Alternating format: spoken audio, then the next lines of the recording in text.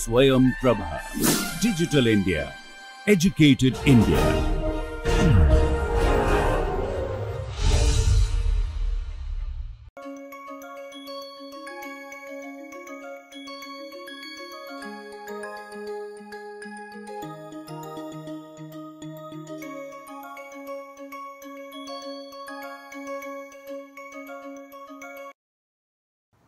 Welcome back.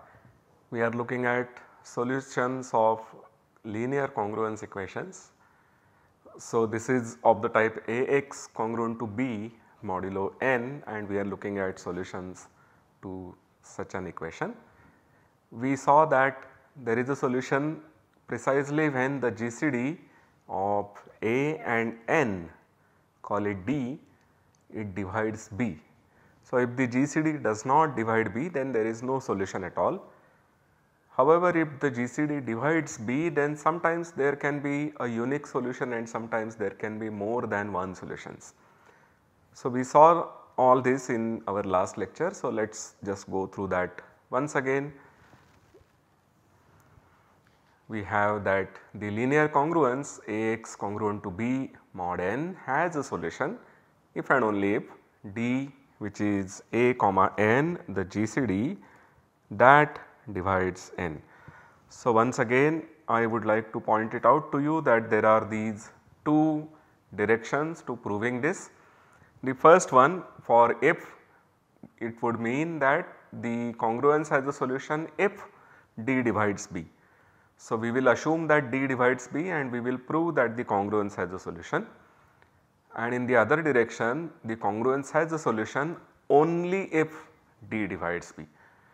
So, that means when the D does not divide B, the congruence does not have a solution, or we need to prove that congruence has a solution, then D should divide B. So, these are the two directions which we have proved already. We also then later saw that whenever you have one solution, so now you assume that D is a divisor of B, so that there is a solution. And so, suppose one solution is named x naught, then all other solutions in the set of integers are obtained by the formula x naught plus n by d into t. So, this is the formula which gives us all the solutions. In particular, if you are looking at solutions modulo n, then there are exactly d solutions. So, in particular,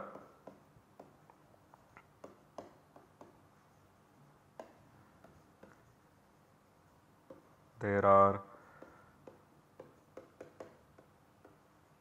precisely D solutions in the set of residue classes modulo n. So, once this is understood, we wanted to know whether there is an algorithm for solving linear congruences. Okay, and there is indeed an algorithm. We saw that in the last lecture. So, let us go through that once again. What we want to do is to solve the congruence Ax congruent to B modulo n. So, A is given to us, B is given to us, and n is given to us, and we want to solve this congruence Ax congruent to B mod n. The very basic step is to check whether the GCD of A and n divides B. If the GCD does not divide B, then there is no solution and we are done. However, if the GCD does divide B, that means this D divides all of the A, n and B. And then we go to the next step, which is that we cancel D from all these numbers. So, here I have A by D, here we have B by D, and here we have n by D.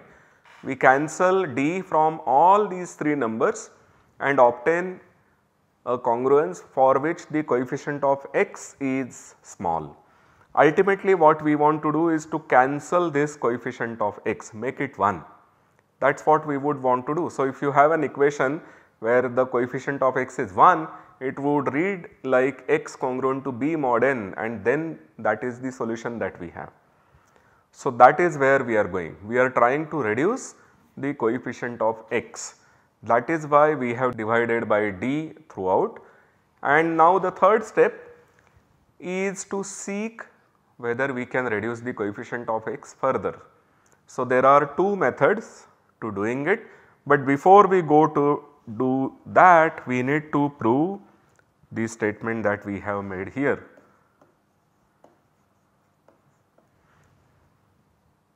That when you solve this, so what we want to show is that solution to this is equivalent to having a solution to this.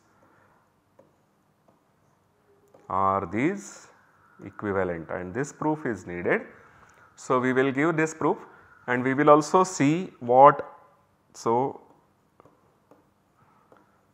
we will answer this also. How do we do this?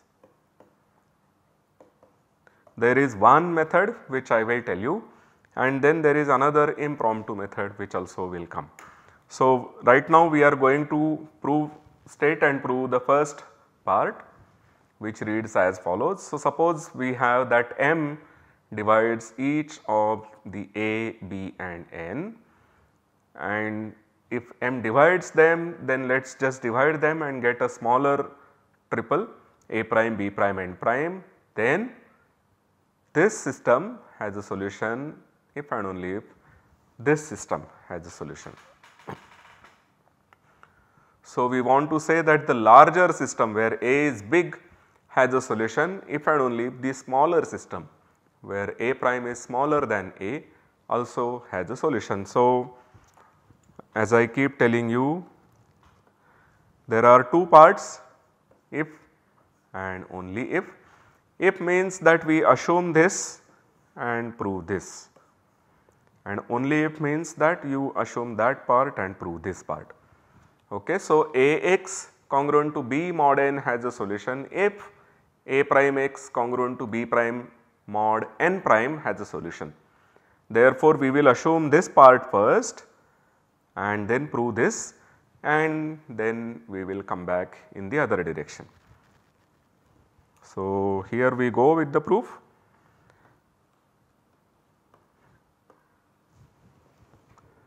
We assume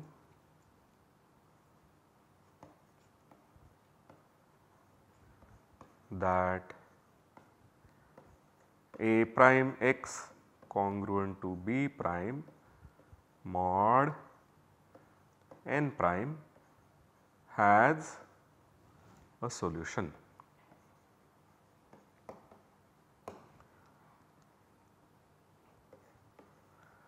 Let it be alpha. So, we have some solution in the set of integers, then n prime divides a prime alpha minus b prime, which is to say actually, so I should not really call this as implies, but we are just going to rewrite this, that n by d divides a by d alpha minus b by d. Okay. So, this we are just rewriting this statement, because n prime is n upon d, a prime is a upon d and b prime is b upon d, or in fact there is no d, we have assumed that there is an integer m which divides all this, does not have to be equal to the GCD. So, we have this m coming here. But if you have this m, you can take this m common from the right hand side.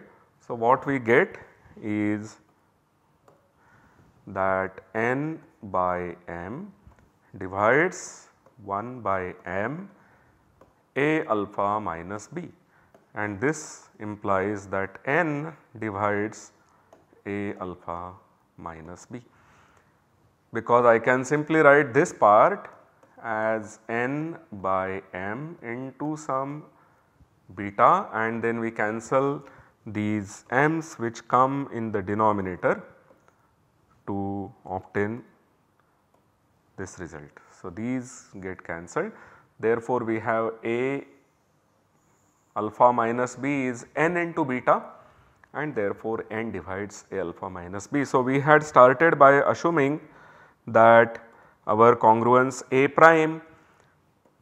So, thus a solution to A prime x congruent to B prime mod n prime gives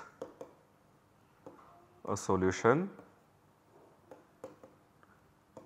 to Ax congruent to B mod n. So, this was the if part, which is that assuming that there is a solution to the smaller equation with smaller coefficient of x, we have proved that there is a solution to the bigger equation. Now, we want to prove the other way. So, we will start with assuming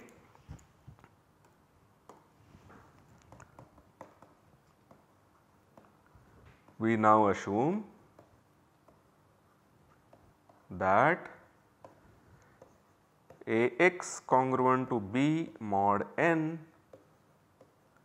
has a solution. Say gamma, this is some integer and we have equation, this congruence has a solution. So, that means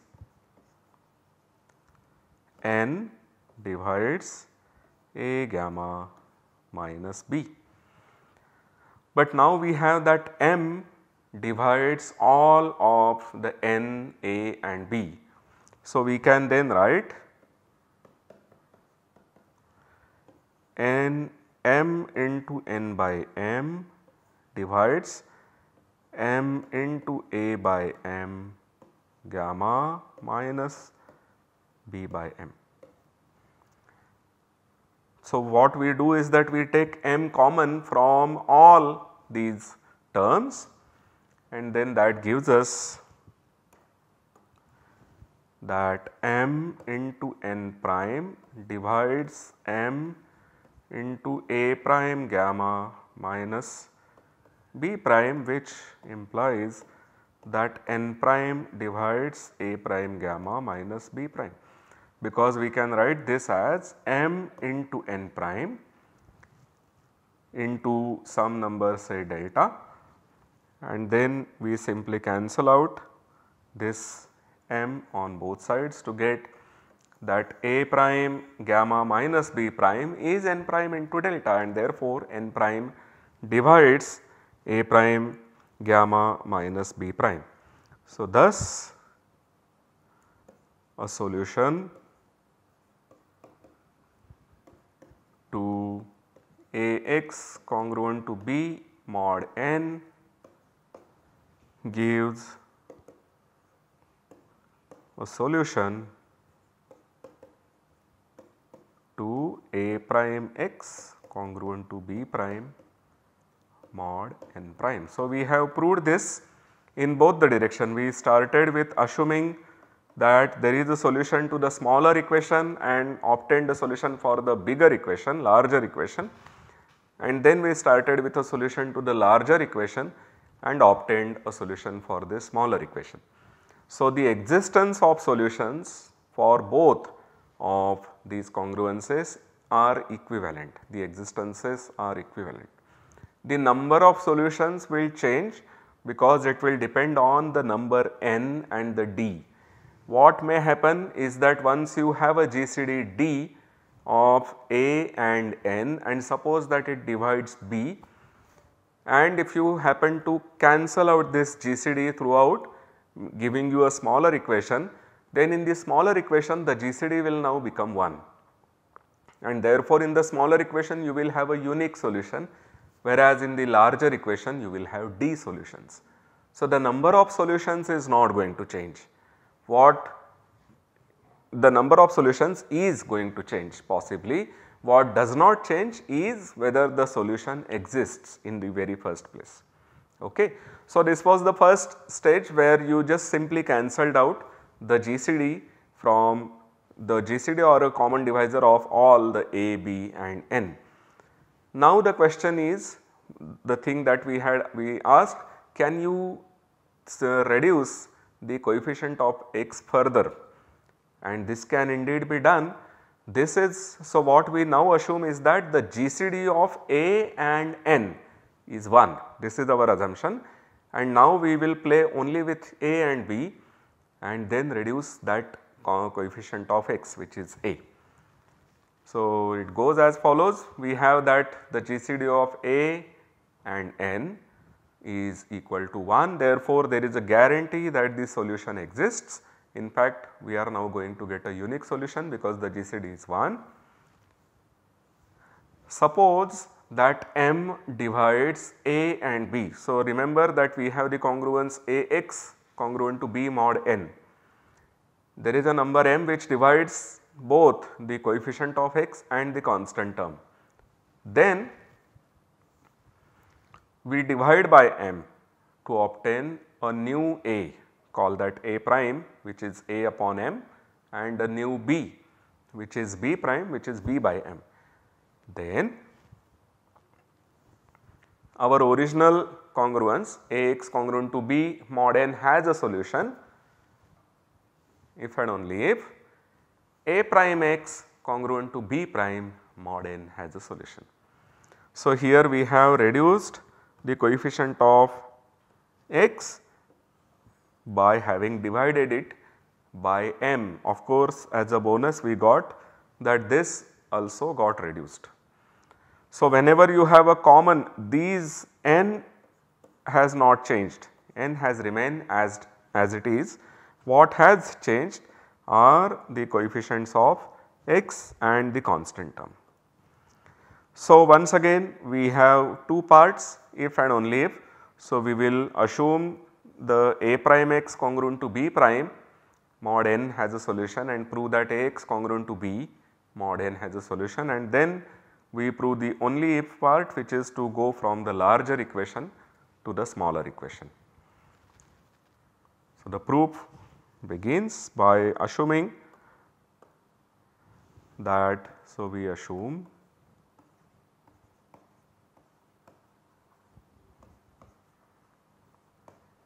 that A prime x congruent to B prime mod n has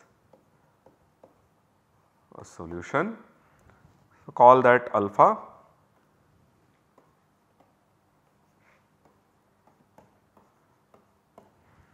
Okay. So, what we then get is that n divides A prime alpha minus B prime. But remember that A prime was A upon M. So, we just rewrite this as A upon M alpha minus B upon M, and clearly this number is going to divide A alpha minus B, because this is nothing but 1 upon M A alpha minus B, or you may consider this as M times A by M alpha minus B by M. So, what we do get is that n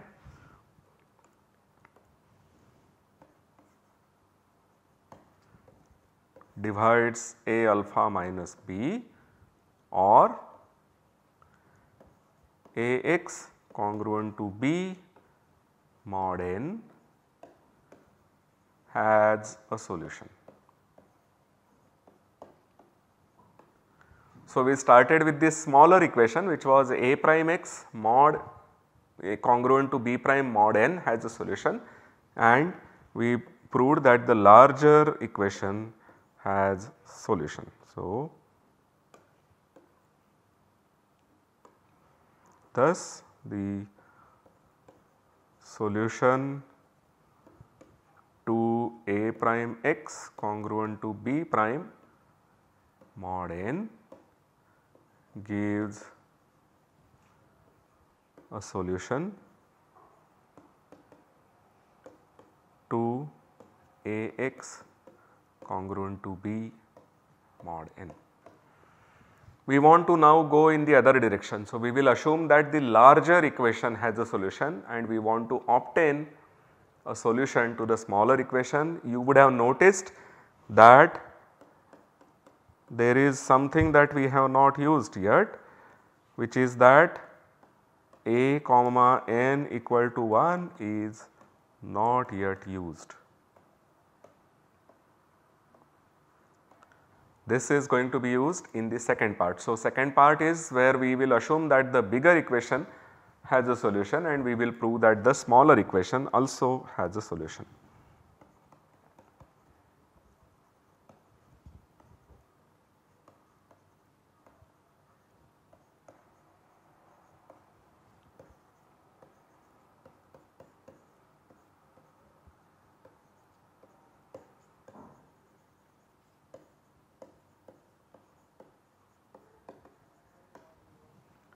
Say beta in the integers, then n divides a beta minus b, but m is a common divisor of a and b. So, we can write this equation as m into a by m beta minus b by m. Now, we come to the equation, our assumption. So, observe that m divides a and a comma n is 1, which means that there is not a single prime which divides both a and n. The greatest common divisor of a and n is 1. So, there is no common divisor, in particular there cannot be any common prime divisor, and here m is a divisor of a. So, the prime factors of m are nothing but the prime factors of a. So, what we get is that the GCD of n and m is also 1. Here we have that n divides a product of m and some number, but n and m will have no common factor. So, every prime which occurs here will have to go and occur in the prime factorization of this number. Note that this is a number, here we have that both a by m and b by m, these are natural numbers. We are not looking at rational numbers but natural numbers. So, therefore, what we must get is that n will in fact divide the right hand side, a by m beta minus b by m.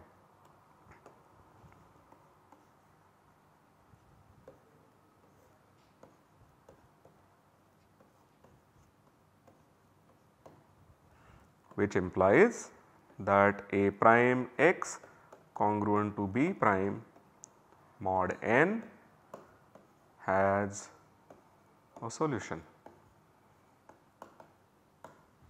So, thus a solution to the bigger equation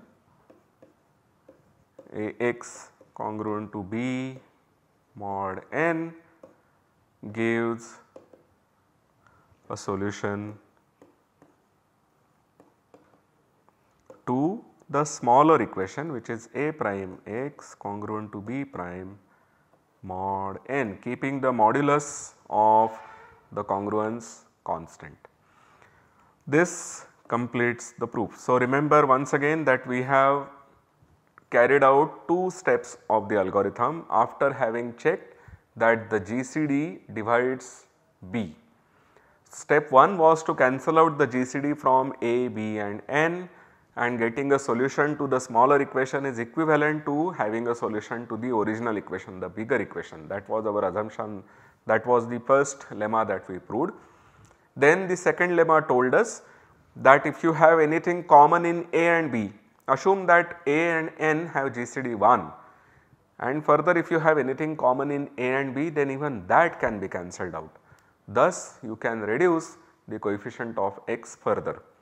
In both these proofs, you would have noticed that the solution that we had started with in both the situation is the solution for the other system. In lemma 1, when we cancelled out m and looked at a prime x congruent to b prime mod n prime, we started with a solution alpha. The same alpha continued to be a solution for the original equation ax congruent to b mod n. And in the reverse direction, we started with a solution gamma to ax congruent to b mod n, and gamma itself was again a solution for the smaller equation a prime x congruent to b prime mod n prime. In the second lemma, where we cancelled out a common factor only from a and b, the solution again did not change.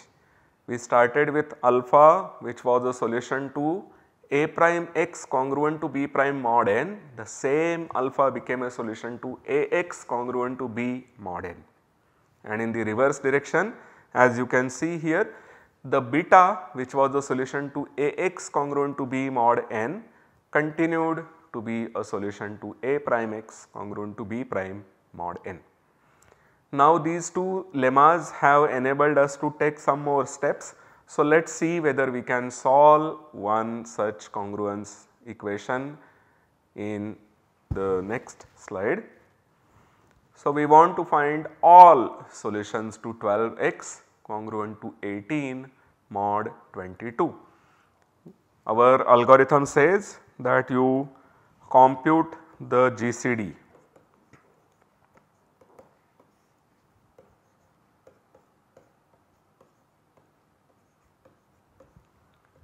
The GCD of 12 and 22, if you want to use the division algorithm, will give you the GCD to be the GCD of 12 and 10, which is further the GCD of 2 and 10, and therefore this is 2.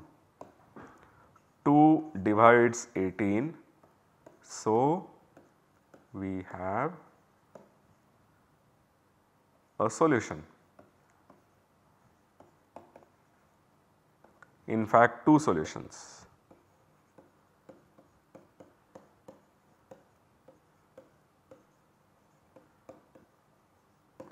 These will be x naught and x naught plus 11 modulo 22.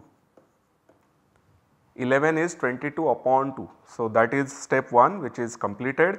So, step 2 will tell us that solve 6x congruent to 9 mod 11.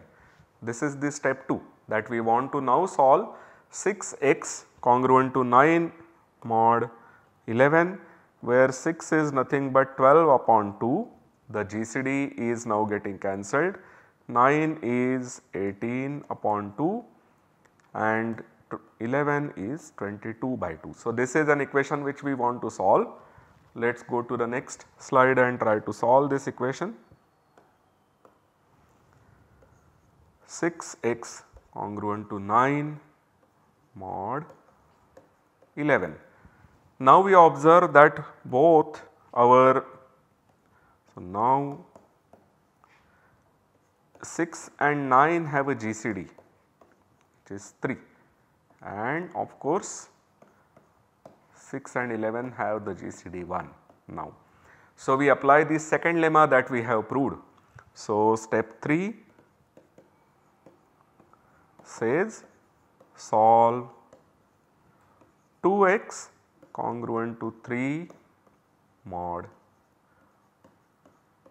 11. Because we have cancelled out 3 from both these coefficients, this remains as it is. But this is now a very simple thing. 2x congruent to 3 mod 11 can be computed quite easily.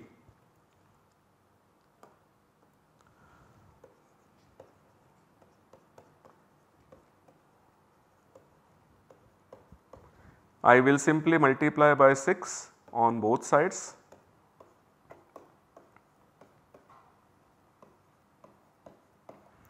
This is going to be 12x, which is simply x. This is 18, which is simply 7. So, this is the solution that we are looking for. So, thus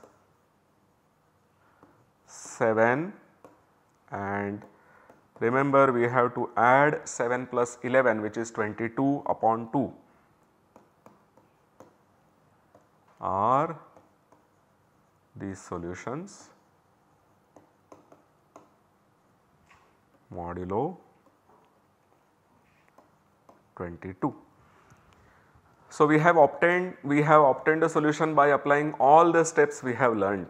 There is one more impromptu step which we can add, but we will see this step in the very next lecture. So, I hope to see you again. Thank you.